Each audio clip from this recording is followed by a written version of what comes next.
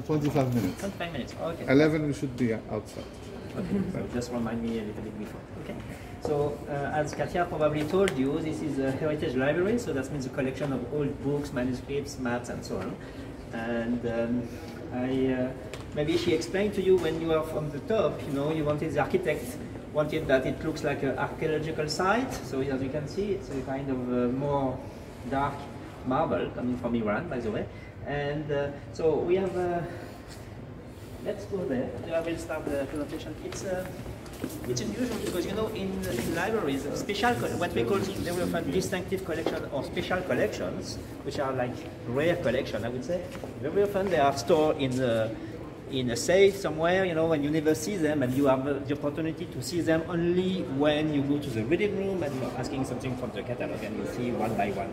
And in this case, the interesting thing that the architects wanted also people have the feeling to be in a library, an old library. So as you can see, we have all the books, most of the books shelved behind glass. So as you can see, it's a library. You see books, you see old books, and it's protected obviously. And together with that, we have a kind of an exhibition where you have books here between the shelves, and also with some space in between. So we have a kind of more interaction with the public.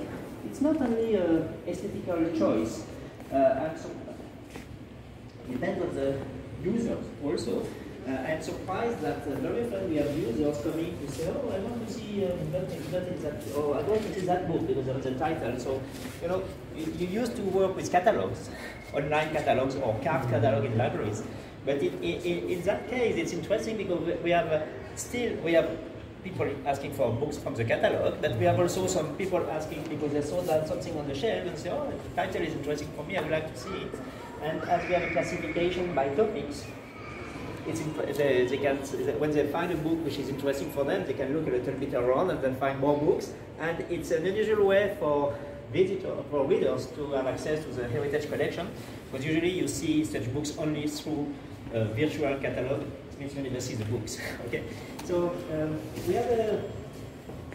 It looks like an archaeological site, as I told you, and so we chose to have a kind of exhibition with some topics.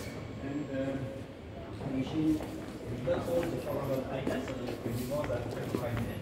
But I will use a few items to show you a little bit of what we have and to give you better ideas about the kind of collection we have.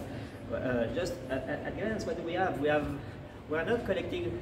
We are collecting quite extensively everything related on Islamic world, but also very strongly we try to develop the collection and which are related between the more than Islamic world. We try to collect about the relation between East and West. I mean, what is this relation and the construction of this Islamic civilization in respect of its relation with the Far East and the Western countries. So that's more our focus, and I will show you the importance of this process of building the knowledge. You know, books are not art, you can say that. It's made to be read, and you have to sit in your bed and read a book.